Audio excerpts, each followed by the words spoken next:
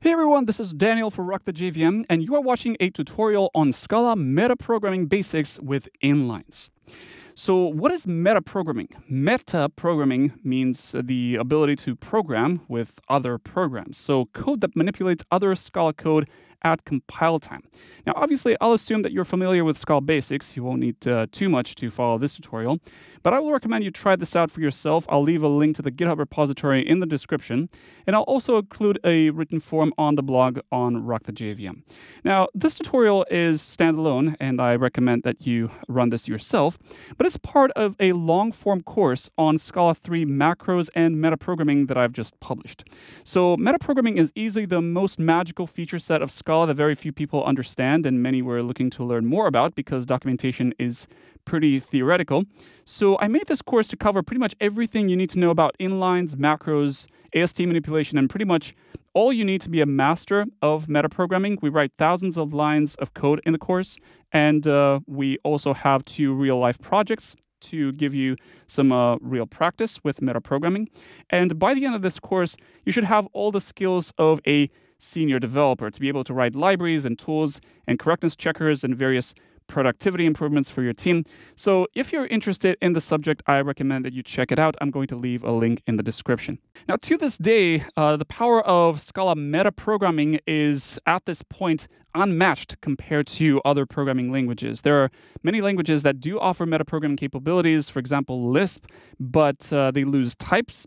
There are other languages that are strongly typed, but they only offer metaprogramming as text processors or compiler plugins, but nobody offers the kind of well-typed macros and metaprogramming in the same language, in the same compiler pipeline as Scala does. So I really encourage you to learn about macros and metaprogramming in general, just for you to understand what is possible in a programming language. So with that being said, let me go to the actual code itself. So I've just created a very basic Scala project.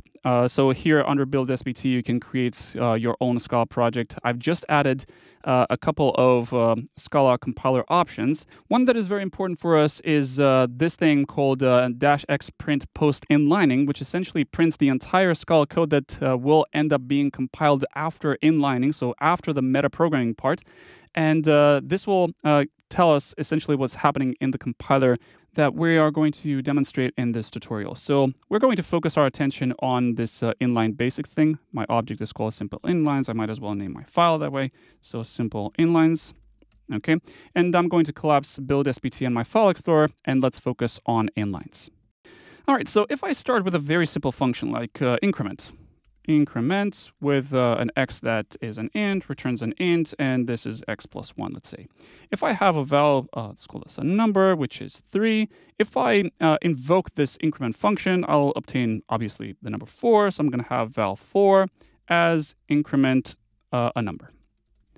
Now, let me check SBT output just for you to see what kind of output we should expect and the kind of tracking that we're going to do when marking these functions inline. So let me go not save this file yet. I'm going to call SBT. And in my SBT output, I'm going to hit tilde compile. And we're going to obtain essentially the final code that will be compiled after inlining. So currently we have this simple inline extends object and whatever, and we have just a basic object. Now, if I save this little file, simple inlines, we're going to essentially recompile everything, and now we're going to have the method increment, a number is 3, and val 4 is the invocation of this function, rock the JVM inline, simple inlines increment on the a number variable. So this is the final code that will be compiled after processing or metaprogramming. So the way that Scala metaprogramming works is that everything that manipulates Scala code is going to essentially generate the final code that will be compiled, and then that code is essentially well-typed Scala code that will be subject to the rest of the compiler pipeline.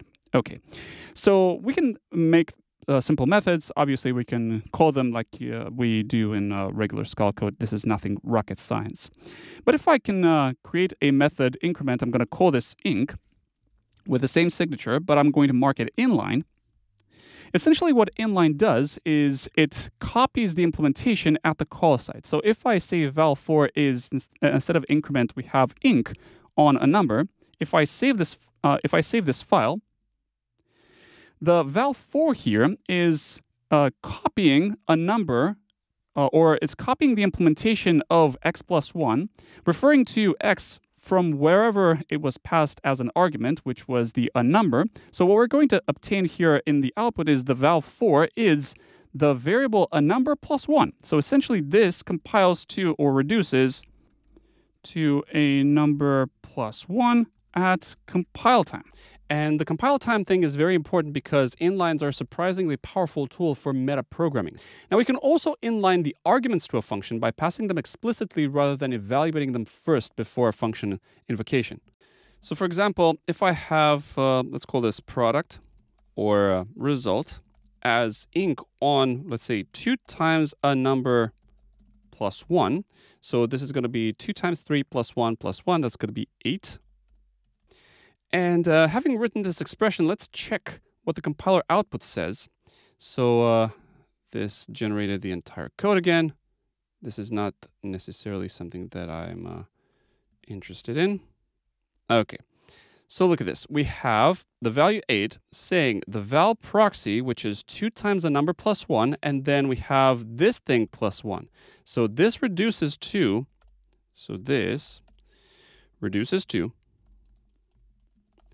a little block of code saying val, let's call this proxy, as 2 times a number plus 1.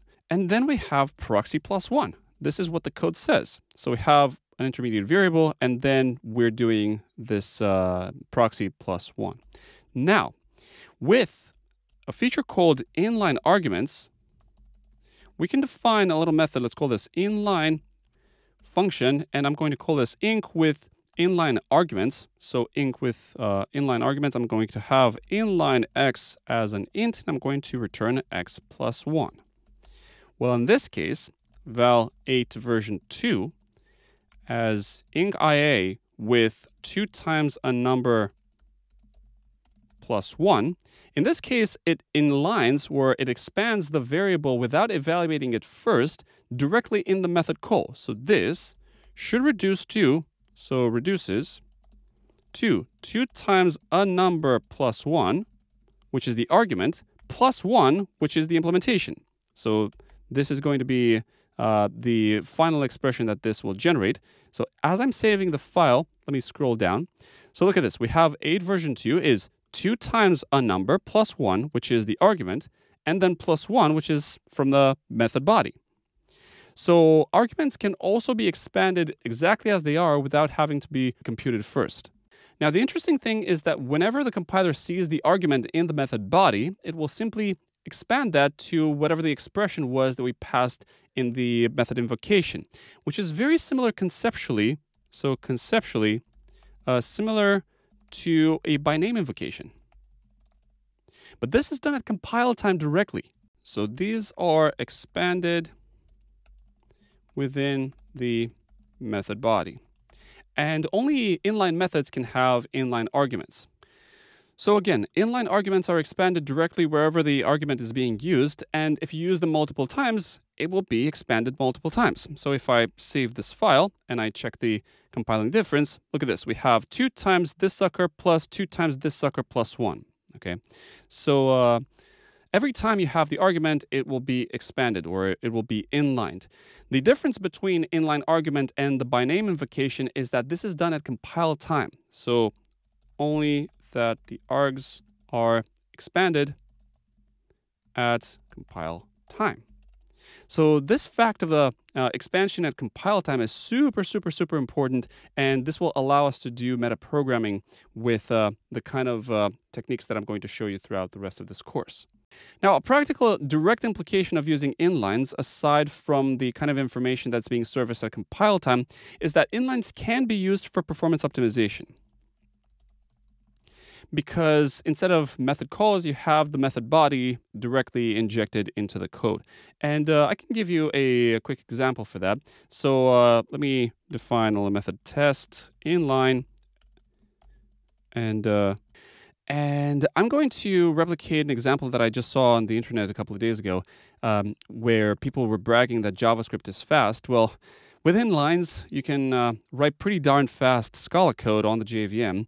So I'm going to replicate a little for loop or a double for loop. So people used to have like an array, so array of like 10,000 elements, and then it would have a for I from 0 to the length of the array. So from 1 to 10,000. So they will do a double for loop. So for j as 0 to 10k.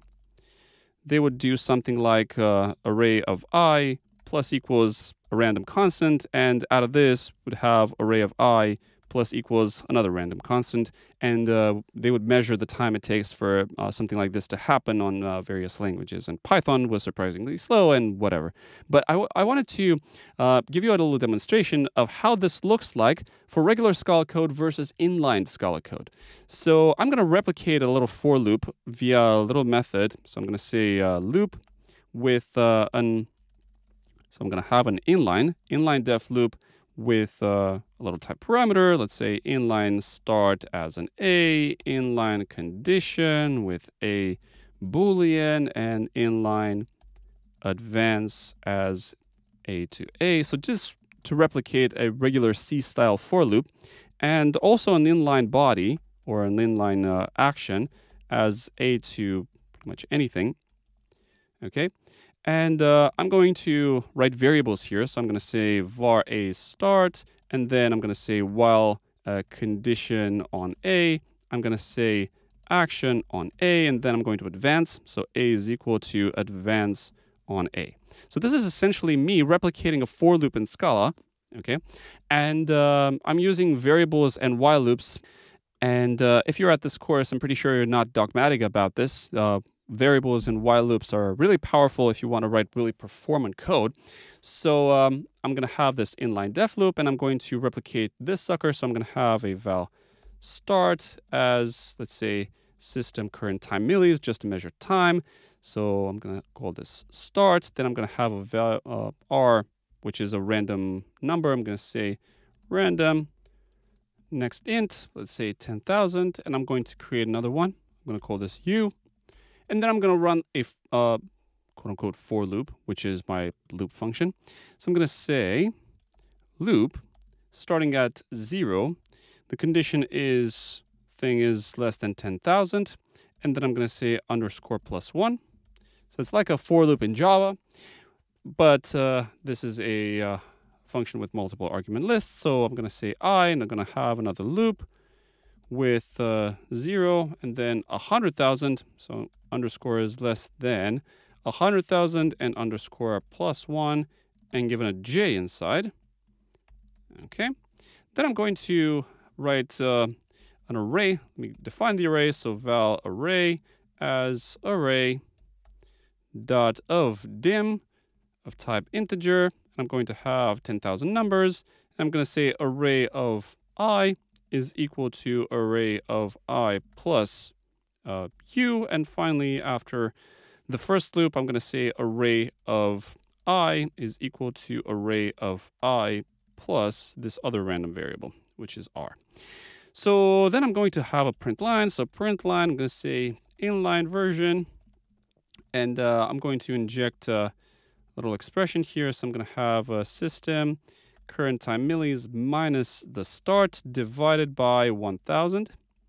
So this is an expression. I'm going to divide this by 1,000.0. So this is going to be the number of seconds. Okay. So this is going to be my little for loop. But this is going to be the inline version, and I'm also going to use a no inline version. So I'm going to copy this. I'm going to call this test no inline. I'm going to cut out all the inlines from the function definition. So this loop is just a regular function with a bunch of parameters. Nothing is inline. And I'm going to say no inline version. Okay.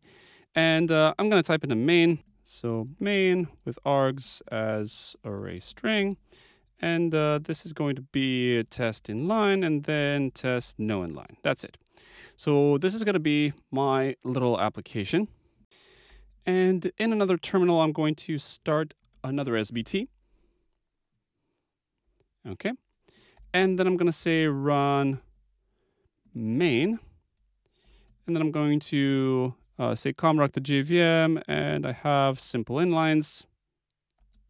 Rock the JVM, inline simple inlines. Okay, so inline version is 0.1 second. No inline version is 1.5 seconds. So like 15 times performance improvement just by adding inlines. And it actually makes sense because in the double for loop, we don't have function calls, but rather we have while loops. So no function calls and no indirection.